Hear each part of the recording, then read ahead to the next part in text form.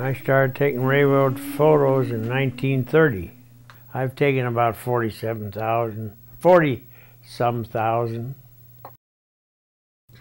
And so my father was an engineer for 52 years.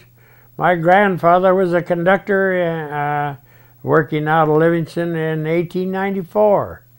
And I went to work in 1936 and worked through until 1975 on the railroad. I had a son, but he got killed early in life, so I don't know whether he'd end up on the railroad or not, but I think I probably would have favored him if he had wanted to. Oh, it was very important to me to show the type of country that Northern Pacific trains or any other railroads trains operated through. Did you stop taking as many photos after the diesels came in? Oh yes, I quit. The diesels are not near as romantic as a steam locomotive. They don't talk the same language either.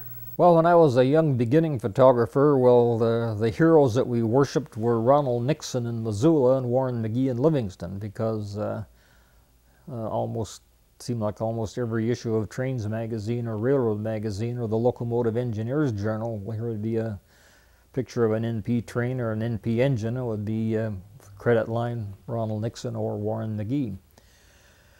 So I worked as a crew callboy in the summer of 1943, and then it was time to go back to school in September. Well, I quit 2 weeks before I was due to go back to school and got on the train and went to Missoula, where Ronald Nixon was working as a dispatcher. And I met him, and he took me around a little bit and showed me a few things. And then I went to Livingston and tried to find Warren McGee, but unfortunately he was somewhere over around Guadalcanal in the Pacific fighting the war. So I wasn't able to meet him till a year or two after the war was over and he was back. But they were such highly respected and well-known photographers of the NP that anybody that was trying to get started would search them out just to become acquainted and worship at their feet. Warren was a conductor on the Rocky Mountain Division at Livingston, and I had the privilege of working at Livingston as road foreman while Warren was still in service as a conductor. He was on the North Coast Limited.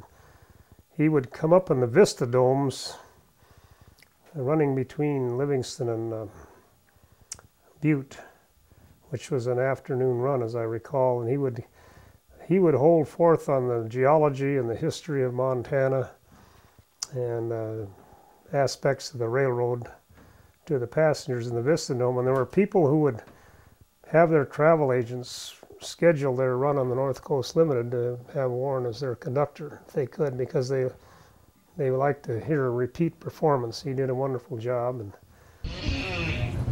And so I picked a different route and went that way, and there was this, and I was surrounded with rattlesnakes. It's quite obvious, because I think it's the only one that has that as part of the photograph. It's all the angels and the base across the board. Warren would always attend the Northern Pacific Railway Historical Association conventions each year. And on swap meet day, he would always have a table where he sold his photos. And of course, I always bought some photos while I was there. And the interesting thing about Warren's photos, at least if you bought them from him, they always had a big description back here of what's going on. He'd usually have not just the crew members' names and the location, but he would also have anything peculiar going on that day. Here's a picture of two big Challenger engines coming into Livingston, Montana from the east, one pushing the other. And here he's got written that the 510's engineer, which 510 was the second locomotive, Engineer Elmer Eastley told me that he, in the 510, shoved George Olmsted in the front 5108 all the way from Laurel, 100 miles to Livingston. George was a real slowpoke and nothing hurried him. So 2 Z6 is used on this train only to balance power. So we'll take a look at these photos, and I'll put them up very quickly, but you can hit the pause button if you'd like to take a closer look at the photo or read the entirety of what's on the back. Warren lived to be 102 years old. My video interview of Warren that accompanies this video was taken when he was 84 years old at night after a tiring day at a NPRHA convention in 1998. While he speaks in his own words, it really doesn't show Warren's trademark wit and wisdom, and I have to be, it's rather sad and apologetic that we didn't get that in this interview, but very understandable.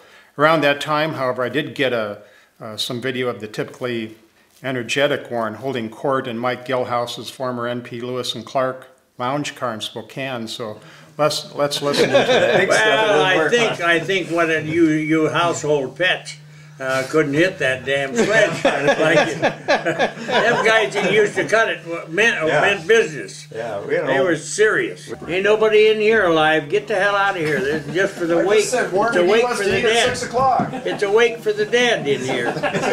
You weren't here at 6 o'clock, and you missed I sure as hell wasn't. I'm over at Judith Gap. Yeah. And I come over them hills from Big Timber, between Harlow and Big Timber. And I slowed down. I was only going about 45 at the most.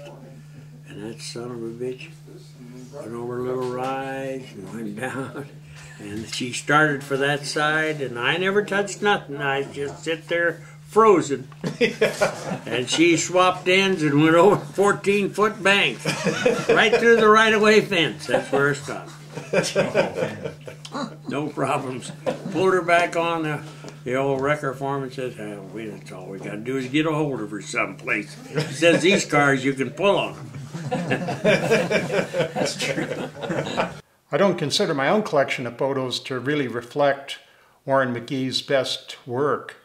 If one wanted to find Warren's best photos, they would perhaps look in this book. It's entitled The Northern Pacific Railway of McGee and Nixon by Dick Green. Nixon being Ron Nixon, who was mentioned earlier by Jim Fredrickson. Oddly enough, two of my favorite photos in this book were not taken by either McGee or Ron Nixon. They were taken by somebody uncredited. They're the top two photos here that show a very young Warren McGee for the first time being conductor on a train with his father, Howard McGee, as the engineer. A lot of people think of conductor as someone who walks the aisles on a train and just punches the tickets. At least in Warren McGee's time, the conductor was actually the most important person on the train and had the most authority of anyone. So the engineer, in this case Warren's dad, was reporting to him, who was probably a very young conductor at that time, which must have been a pretty interesting situation for Warren. I'm sure he enjoyed that. Down at the bottom photo here shows Warren McGee on the far left as a young conductor. Warren and his wife Bernice were so full of hospitality. I mean, anybody that showed up in Livingston was welcome to stay at their house and eat at their dinner table and use Warren's Model A while he was out on the road. He was a conductor running from Livingston to Laurel, or sometimes Livingston to Helena. And while he was gone, you could take his Model A and go chasing trains. Yeah, Warren McGee, there's just no one else like him. I've never seen anybody that had such intense interest and had to know the reason for everything. Now, Warren has definite opinions and is very good at expressing them, and he's not bashful, to say the least. he'll say what he thinks. At what point did you realize that your photos weren't just a hobby for you, but they were important to the rest of the world as well? I don't think I ever did come into that. I don't think I ever thought they were of great significance historically till the last 10 years, something like that. They meant a great deal to me and to people who liked my kind of pictures, but well, I wasn't overwhelmed by people coming around wanting to write books about anything like that.